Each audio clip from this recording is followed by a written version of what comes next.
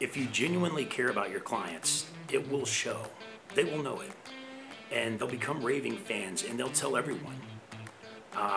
Being genuine isn't something that you practice and you learn. It's not an art of, someone said, well, how do I be nice? Or how do I act nice? It's not a play. You don't act nice. You just actually have to be nice. And there's a difference. It's not something that can be practiced. You literally got to find it in your heart to be nice. And once you find that and you care, it'll show. It'll come through. And they'll see that. Because if you're fake, like I said, some of your clients will still be clients for life. They'll buy it.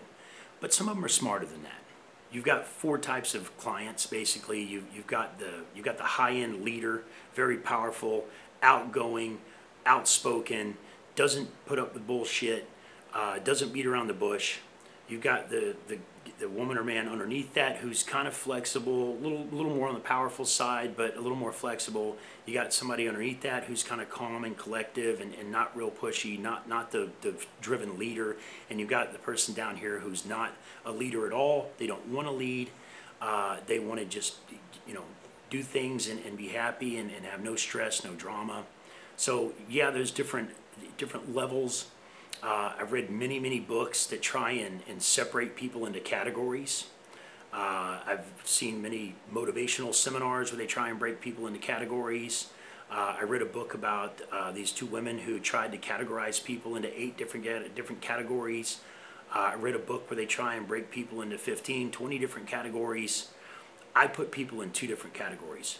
You're either on the team or you're in it for yourself. And this is a whole nother course we're going to cover down the road. And this is a huge course because, and this is important to figure this out. When you're doing business, you need to figure out if someone's in it for themselves or they're in it for the team. Because your approach with them will be completely different. And I'll give you an example. If they're in it for themselves, it's literally all about them. If they're in it for the team, it's about everyone. So if you're approaching someone who's only in it for themselves, then you want to sell them benefits that will help them. If they're in it for the team, they might volunteer. They might do other things for the community. So it's not just about them making money, but it's, hey, you could make money and you could use some of that money to help the homeless children or whatever they care about. So there is that yin and yang. There's people that are only in it for themselves, and you know these people. You've met them before. And there's people that are in it for the team. They actually care. So you got to figure out that balance. If someone's in it for themselves or they're in it for the team before you know how you can help them. And just because they're in it for themselves doesn't mean they're a bad person. Don't get me wrong. Right. Okay? I can give you a prime example. A single mom. She volunteers all the time. She does all types of events. She's the one that has the kids over at her house every weekend. And to most, it would look like she's just an amazing person. But the reason why she does it is because it makes her feel good to have all those people tell her thank you and how awesome she is.